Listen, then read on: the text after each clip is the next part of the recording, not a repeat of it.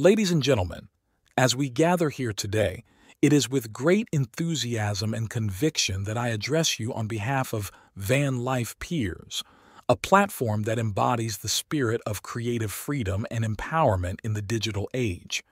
In recent times, we've witnessed a seismic shift in the way content creators interact with their audiences and monetize their work. Traditional platforms, once heralded as bastions of creativity, have increasingly become gatekeepers, dictating the terms of engagement and stifling the voices of individual creators. In our ever-evolving digital landscape, the question of value has undergone a profound transformation. No longer is success measured solely by profit, but by streams, likes, views, and followers. This shift from revenue-based valuation to the prominence of artificial benchmarks as a metric of worth, as eloquently articulated by American media theorist, writer, columnist, lecturer, graphic novelist, and documentarian Douglas Rushkoff, has ushered in a new era where abstract metrics reign supreme, often overshadowing true economic indicators. Rushkoff's analysis unveils the inherent flaws in this paradigm. In the pursuit of likes and streams, companies prioritize popularity over profitability, sacrificing sustainable growth for fleeting acclaim. As Rushkoff astutely points out, the obsession with accumulating likes has permeated every aspect of our economy, from music streaming platforms to social media giants. It is in response to this growing need for change that Van Life Peers was born, founded on the principles of transparency, autonomy, and inclusivity. Van Life Peers offers a refreshing alternative to the status quo and seeks to revolutionize the way creators connect with their audiences and monetize their content. Unlike mainstream platforms that siphon earnings and stifle creative freedom while prioritizing likes and algorithms, Van Life Peers puts creators first, providing them with direct access to their audience and complete control over their content. Our platform is built on the pillars of transparency and fairness. We eschew the artificial benchmarks of streams, likes, and algorithms, instead prioritizing revenue and findability. We believe that true value lies not in artificial metrics, but in the tangible support and financial rewards that creators receive for their work. That is why, at the heart of our platform lies a commitment to empowering creators.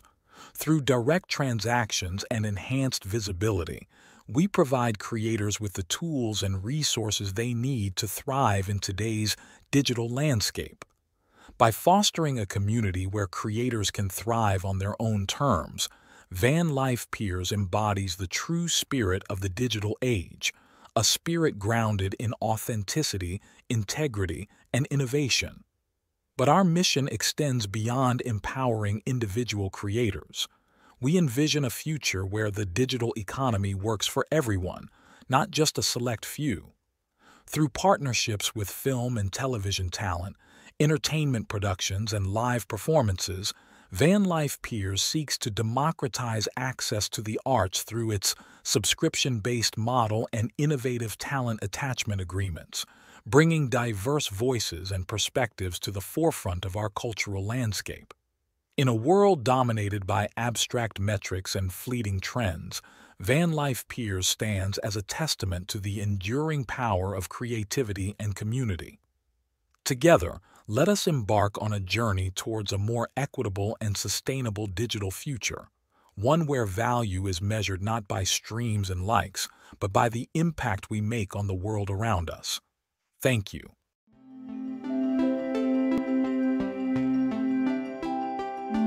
In the original dot-com era, companies were measured by how much money they made. The idea was that you sold a lot of stuff and took in a lot of cash, and that was the way you could get a valuation and then get acquired or do an IPO. Now, consumers don't have money anymore. People are poor. So companies can't really use revenue as a way of showing what they're worth. Plus, they have no real business plans. So what they do instead is use likes as a metric of their worth. If a company can have a lot of people saying, I like it, I like it, I like it, then that more ethereal, abstract metric, I've got 1 million likes, I've got 20 million likes, that becomes marketable. So if I want to sell a record and make money and go to a record company or a CD company, I can show, look, my song on YouTube has 500,000 likes. And the record company or the sponsor will then promote my music, not even because they're going to make money with that music, but because then I'm supposed to sell my likes, my views, my followers to their sponsors. So a guy like Jay-Z comes out with an album through Samsung that he gives away for free, because what it really did was installed spyware on people's Android phones that could see what they were doing. So what Jay-Z was doing was, rather than selling his music, he was selling his likes. A company like Tumblr had no revenue, but they had lots of likes and users who all clicked on each other's stuff. They had those phantom metrics, and with that, they were able to sell themselves for $1 billion. This year, Yahoo is taking Tumblr, the $1 billion, as a loss. They're writing the whole thing off because they didn't buy a company. They bought likes. But this is the new economy that we're in. It's an abstracted, absurd, essentially meaningless economy.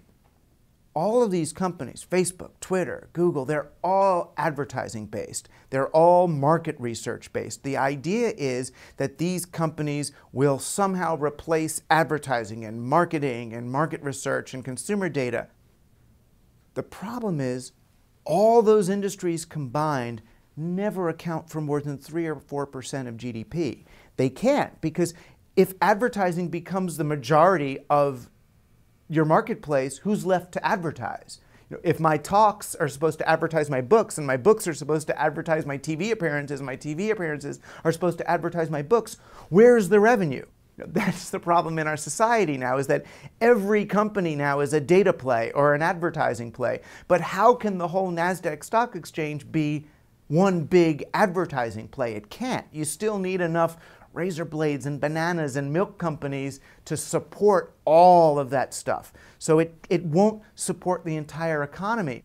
So that's why we don't really use revenue anymore in playing this out. The bottom layer of the Ponzi scheme, which is what we're in now, where these companies are still trying to get shareholder value and IPOs on Wall Street, this bottom layer is made up completely of likes. It's made up not of the revenue that the companies make, but the amount of likes, the amount of traffic, the amount of data they can show.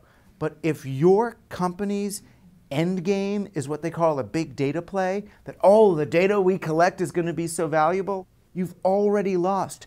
Everybody's collecting data. The one thing that there is a glut of is data. So that's not what you want to be trying to collect right now.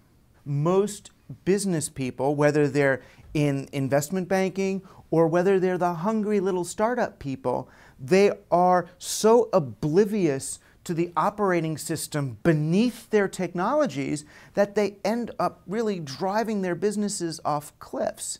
And all I'm asking people to do, especially if they're programmers, especially if they're developers, to look and say, wait a minute, what am I optimizing my business for?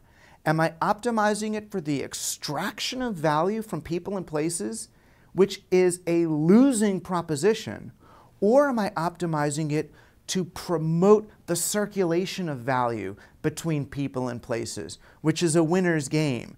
The whole point of a digitally distributed economy is that it's networked, it's distributed. You don't redistribute the spoils after the fact. You don't say, oh, I've made too much money, I'm going to give back 90% of it now before I die into all the schools and things I think need it.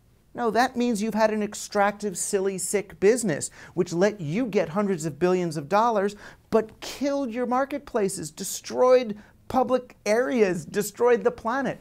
There are 3 factors of production. Adam Smith, everyone's known this: land, labor, and capital. In the current VC-driven technology startup marketplace, the only one of those 3 that we value is capital. The VC makes all the decisions, and land and labor are left out of the equation. That's why we have zillions of unemployed people and why we're destroying the planet. It's really simple.